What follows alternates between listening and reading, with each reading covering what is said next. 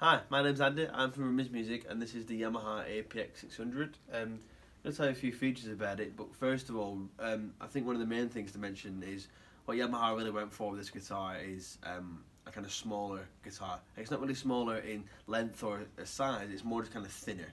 It's thinner on the neck, so it's quite similar to almost like an electric guitar neck. And the body is a little bit thinner, not too much to like, take any tone away, but just enough to make it more comfortable. So here's a few features about it. It's got a spruce top, NATO back and sides, a rosewood fingerboard, locally sourced tone woods from Yamaha.